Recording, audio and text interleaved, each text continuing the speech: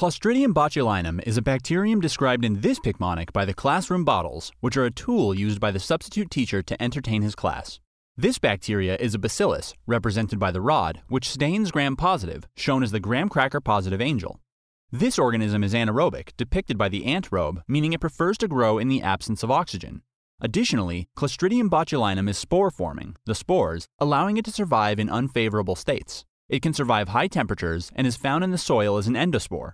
Despite this bacteria's resilience, it produces a neurotoxin, which is destroyed at temperatures greater than 100 degrees Celsius, called heat labile toxin, shown as the heat lamp melting toxin.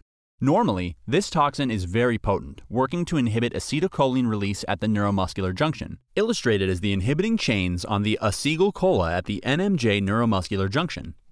Adult botulism is often associated with ingestion of food in which Clostridium botulinum spores have been allowed to germinate in anaerobic conditions. Thus, adults are often affected after eating canned foods, represented literally as the canned food. In contrast, infant botulism is often associated with consumption of bacteria spores in honey, shown as the spores in the honey jar. Now, inhibition of acetylcholine release from these bacteria causes a descending flaccid paralysis, the down arrow wheelchair. Adult disease from foodborne exposure and wound infection leads to paralysis that typically begins with the muscles in the face. This leads to symptoms of diplopia, the double eyes, and ptosis, the toast eyes, which describes eyelid drooping. Infant botulism begins 18 to 36 hours after the toxin enters the baby's body, and infants display floppy movements due to muscle weakness and trouble controlling the head. This is aptly described as floppy baby syndrome, shown as the floppy baby in the diaper, though one of the first signs we see in infants is constipation, the corked con toilet. So in quick review, Clostridium botulinum is a bacillus-shaped bacterium which stains gram-positive. It is an anaerobe that is spore-forming. Clostridium botulinum forms a heat labile toxin which inhibits acetylcholine release at the neuromuscular junction. Infection in adults occurs after exposure to bacteria in canned food, while infants develop disease after exposure to spores in honey. Those affected develop a descending flaccid paralysis, with symptoms starting in the face, like diplopia and ptosis. Infants, on the other hand, resemble a floppy baby, with constipation often being the initial presenting symptom. To remember Clostridium botulinum, think of it as an image straight out of an American horror story.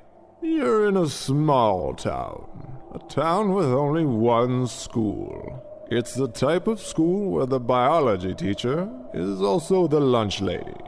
Our scene is set in biology class, where the teacher is gathering a bunch of bottles for a lab experiment.